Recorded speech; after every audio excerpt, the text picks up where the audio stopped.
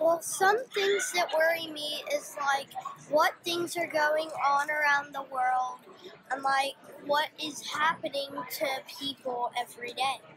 News. Start over. News. The news. The news. Yeah. I think what causes me the most anxiety is perhaps my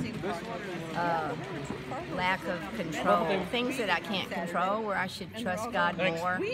But because I'm a mother and a grandmother, I feel like I need to make everybody's world right. So we know that I can't do that, and I'm working on that, trying to let God take control of all my anxiety.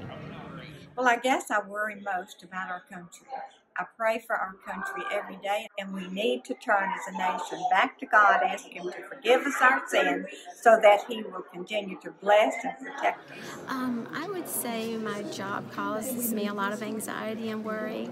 I'm a teacher and I love what I do, but there's also some things that cause me anxiety. After reading these chapters on anxiety, I see that can be sinful, and so it really helps me work on focusing more on how many things cause me anxiety and trying to reduce those things or have a better attitude toward them.